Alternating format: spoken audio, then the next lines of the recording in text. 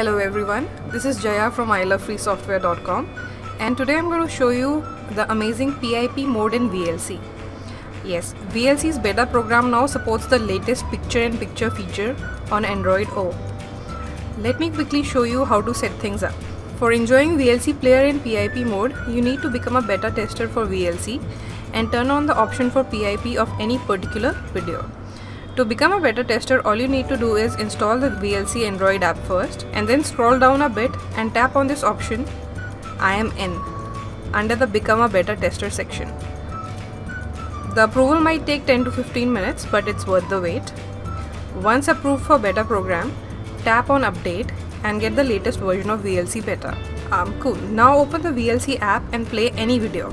Now to play it in picture-in-picture mode, just tap on the video and then tap on this overflow button next to the play button. Here you see this icon, simply tap on it. And then the video player will resize into a smaller floating window within the app. Now if you tap on the home button, this video will still play on the home screen. It will also hover on the top of all the other apps. So you can keep on using other apps at the same time watching your favorite video. You can drag this video to anywhere on the screen. Cool, isn't it? So friends, this is how you can use the picture-in-picture feature of VLC in Android O. If you like this video, do remember to hit the like button below and subscribe to our channel for more such interesting tips and tricks. Bye for now.